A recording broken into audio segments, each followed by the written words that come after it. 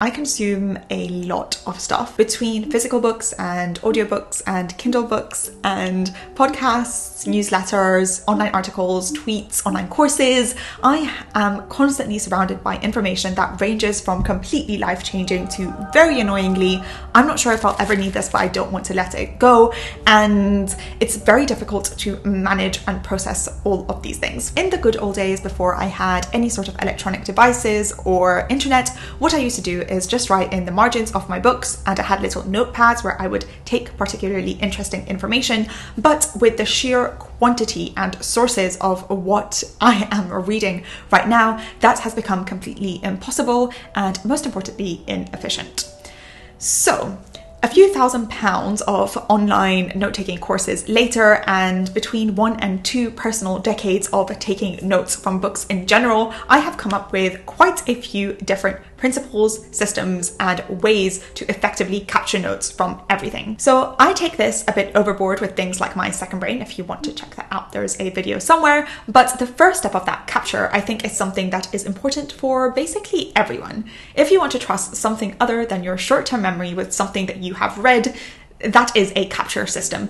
And today I'm going to show how I take all of these sources that I mentioned and put them all together in one place. So I have just 2 Notion pages for literally everything. So all these resources just come to Notion, and that is all that I do. So if this sounds interesting, I'll be going through it in this video. The first thing I'm going to be talking about are my principles of capture, just because this is such a huge topic and I have some personal kind of rules for how I approach note-taking in general. But if this is kind of too theoretical for you, you can skip ahead. I'll be talking about digital books, audiobooks, physical books, online articles, and tweets in this video, so you can skip ahead to any segment that you prefer instead. So let's get started with the fun theory, which are my 5 personal principles of capture. I have my computer in front of me. Let's get started with all of them. So number 1, it needs to be as frictionless as possible. I am renowned for being on my phone without having slept yet at 3:30 or 4 a.m. just scrolling through Twitter. And this is not the time where I am going to be going through a full article or deciding on what's important or not. So I need whatever sort of system I have to be super, super easy, where I can take anything I want and send it to where I want it to be within preferably less than 2 seconds. I think that is kind of the range of patience that I have for these sort of things. It needs to be frictionless because I need to be able to do it from anywhere on any device, and I don't want to lose out on potentially valuable information that I don't have the patience, attention, or time to give. My second principle is that all this information needs to be siloed into as few places as possible. If I have all the information that I capture kind of spread among 10,000 different apps and different sort of systems, it's kind of pointless. I've done this in the past. I used to have it in separate notebooks, for example, or I tried a few different iOS apps, and they're all great for their separate purposes. But the issue is everything just remains separate and everywhere. And in the end of the day, I have to do so much work to find what I need. And most importantly, 99% of things I'll completely forget that I ever captured. So I've come to the point where literally everything that I ever see or read goes into 2 Notion pages. And that is kind of the system that I prefer and the best way that things are done for me. But whatever kind of final destination that you have, I would recommend having 1 ideally, or just a few final destinations for all the information that you capture, so it always can be just 1 quick search away. Number 3 is that whatever system of capture that I have needs to have levels of processing. And what I mean by this is that, for example, I'll get something that I think might be important, but I haven't read it, and I might approach it later and realize this is completely pointless. And in the same way, there'll be a few gems within that. So I would need to have a system where I can delete the things that I find are not valuable and keep the things that I find are incredibly valuable. So not everything has the same level of importance, and there needs to be a few steps here that I can take something farther into being very, very important and more important, and kind of like keep promoting information, and also be able to keep demoting information based on how relevant or valuable or important it is for me. These filters do not have to be immediate. Sometimes I will filter through things about 6 months or even a year after I've first captured them, but the main thing is that I can sleep peacefully at night because I know that they are somewhere safe. Number 4 is that everything needs to have resources.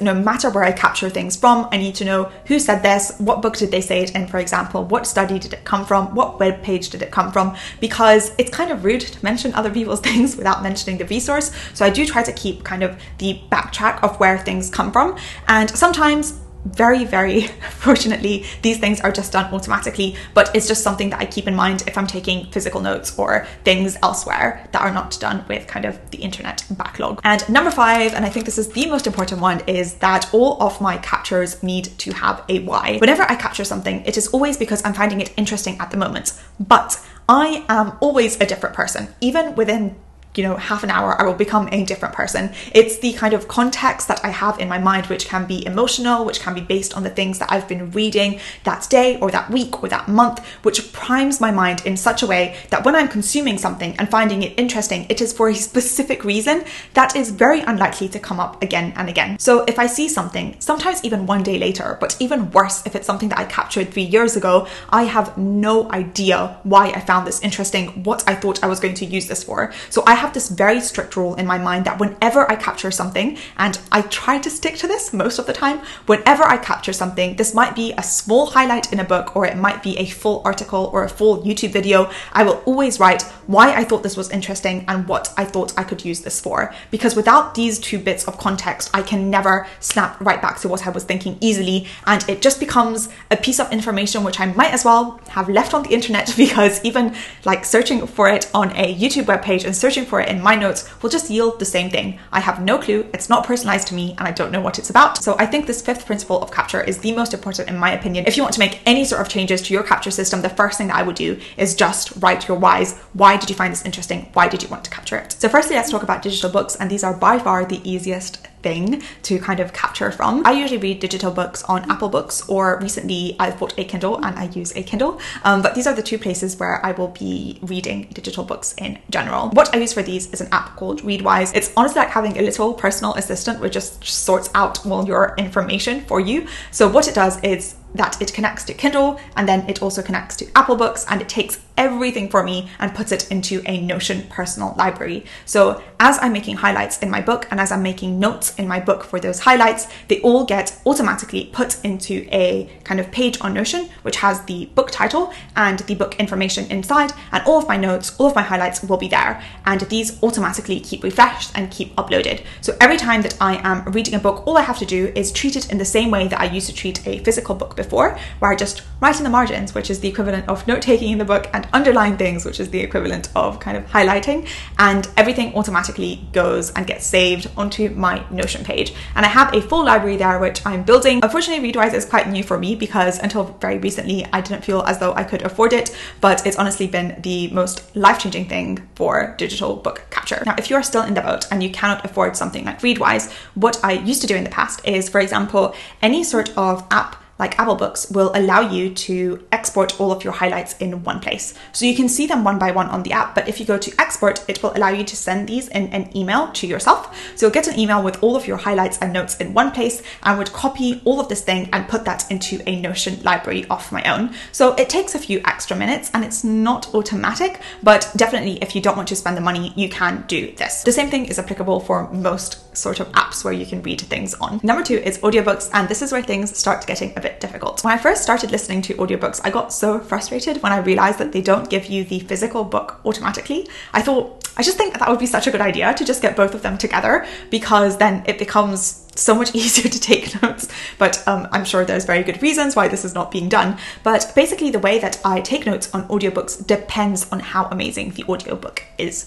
So for example, I started reading 101 Essays Which Will Change the Way That You Think a few days ago, and within literally a few paragraphs I thought, oh no, this is not an audiobook, this will have to be a physical book because it is so good. I have so many notes to take on this. So what I did then is I kind of bought the physical book version of it, or you can download the physical book version of it, and I will listen to the audiobook while I am also reading it on my Kindle or on my computer, and then I will just highlight it as I'm listening to it at the same time. So then it turns into a physical book, and I am using the way that I described earlier. Or if the book is not that great, and I'm sorry, or if there's just not that many highlights to take, what I will do is, as I'm listening to the audiobook, I probably have my phone next to me because I'll have headphones on and I'm listening from my iPhone. What I do is I just go to my Apple Notes app. It's actually one of my favorite apps of all time. It's so easy and quick and efficient, and it loads a lot faster on my phone than Notion does. So I'll just take notes as I'm listening, and these will generally not be quotes word for word unless there's something that needs to be very specific, when I'll actually pause what I'm listening to and type the thing out. But what I'll generally do is just write the main gist of what I'm finding interesting, or the main learning points of what is kind of transforming me while I'm reading this book, and I'll create a note of it. And once I'm done with the book, I will just copy and paste this into Notion. I don't find this to be too tiresome. I'm used to doing this all the time, and yes, if you ever see me out and about in London kind of texting on my phone, there's a 7 out of 10 chance that I'm actually taking notes of a book that I'm listening to than texting someone. So a lot of my typing on my iPhone is actually me taking book notes rather than anything else. That's how I take notes of audiobooks, and next I'm moving on to physical books. I have such a strong love-hate relationship with physical books because I think reading a physical book and taking notes in it and kind of underlining things, there is no more therapeutic of an activity for me than doing that. However, when it comes to collecting my notes and processing notes, it is so painful to do it that way that I just don't know how to balance it. But because I've had to move around so much, I've kind of decided to not allow myself to buy physical books anymore. So I've kind of circumvented this problem. But sometimes, especially philosophy books, I buy them physically because they are so much fun to use. So what I do for physical books is what I used to do in the past, which is kind of underline them and create notes on the margins. Until my early 20s, I used to actually treat books as though they were made of gold and never write in them, but now I just like fold down the pages and I don't care as much. So I will kind of take notes wherever they are important in a book. If I'm taking particularly a lot of notes on a page, I'll literally fold down the edge of the page and just go through the book that way. And in the end, there are 2 ways that I would recommend taking notes from physical books. The first thing I will do is I will then download the online copy of the book, and as I will open that in usually my Apple Books, and what I will do is I will search for the first 3 or 4 words in a part that I want to highlight, and then if you do that search, there's like a 99.99% chance that you will get to just the right place in the book. Sometimes if it's a special word, I just type in 1 word and it probably gets me to the right place.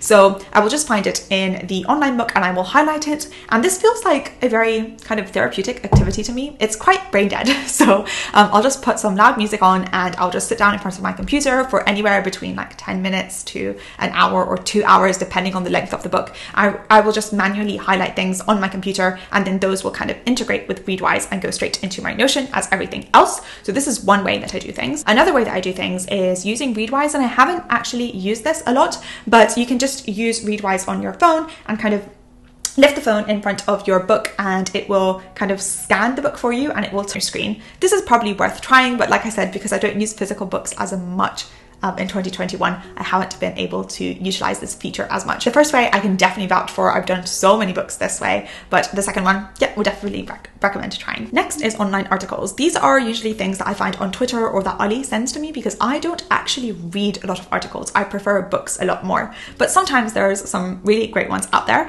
and what I like to do to them is, again, depending on their length. If it's a really short article, what I will do is I will just share this to my Notion, and there's a great Notion web clipper if I am on my actual computer. I have the web clipper downloaded onto my Chrome, and I will just click on it, and this whole file will then go onto my Notion, and then I'll just copy and paste the parts of it that I find interesting and I want to highlight. Or what happens most often is I'll just save it there for later, and sometimes maybe even 2 years down the line or 6 months down the line, I might find the time that I actually need it and I'll use it then. Or if I'm on my phone, you can do the exact same thing on a mobile device, where I'll just share it to Notion and it will be saved onto this page where I have all these different links and articles together. Now, the other thing that I will do if it's a very long article, In Praise of Idleness comes to mind here, 100% would recommend, a great read. What I do in that case is that the whole article is kind of like a book, so it will need processing of its own. So in this case, I do not like sharing it to Notion immediately, but I share it through Instapaper. So Instapaper is kind of like a highlighting app. So I realize I'm mentioning quite a few apps in this. I do tend to invest a lot of money in my note-taking because it makes me really happy. But through Instapaper, what I will do is I'll kind of highlight on it and it does the exact same thing. It's kind of like a Kindle for PDFs, and those will integrate with my Readwise and they will just send it to my Notion automatically. Or you can kind of send the highlights to your Kindle if you want to read it in your Kindle and export it that way. But my favorite way to do it is using Instapaper. If you don't want to spend any sort of money and you want to read the article at that time, what I would do is using Notion, which is free. So I would share the whole article to Notion, or I would just copy and paste the highlights of the article that I would want to save if you are reading it at that time. And lastly is Twitter. This is a new one for me because I used to think that Twitter was just the place for petty arguments. And although it really doesn't disappoint in that department, I find that it is a goldmine of curated content. I find Twitter threads to be absolutely incredible, and I would definitely recommend getting on the app just for that reason alone. So with Twitter, there are different things that I will capture. Some of the things will just be like haha funny things that I want to send to people at a more social hour than when I'm usually browsing Twitter. So those will just go straight into the in-app bookmarks. And that's where I will put most of the things that I like. I'll just save directly on Twitter. But also what I will do is I will share them from my phone directly to the links page on my Notion, where they will be saved. And then depending on what they are, if it's an external article, it will go to my Instapaper, or if it's just the tweet itself, it will stay in my links in Notion. So with the system, everything has ended up in two places. One is my Readwise Notion library, and two is my links Notion library. For Readwise, this is where I collect things from all the articles I've read, all the Kindle books I've read, all the Apple books I've read. So all of the Instapapers will just go directly onto that Readwise page. And then the second page is my links page, and this is my Notion web clipper. So these are things that I found either on my desktop or on my phone that are just short and snappy. There are links to different things that I've seen. Sometimes I'll find someone recommends a web page that for a product that I might not buy immediately, or I'll see something that I'll think, oh, this would be a great gift for my sister for her next birthday. So I'll just share this thing to my Notion web clipper, and then I'll have a library of mostly links there. So these are the two places where I can find absolutely everything. One last important thing that I want to add to this video, and that is the cases where I don't take notes. There is this weird overlapping conditions of things where they're interesting, but the notes are either too much and I know I won't really need them, and it would be too much work for too little effort, and that's where I will not take notes from a book I'm reading. In that case, I love to use things like short form. Now, on the surface, short form looks like a book summaries page, and I mean, I guess it is. The thing is, it doesn't replace books. The aim of the app is not that you read those rather than reading the book itself. And usually the most of the things that I read on short form, I have read the book itself first. For example, I really like the E-Myth Revisited. It's a very good business book for someone who's completely clueless when it comes to business like me.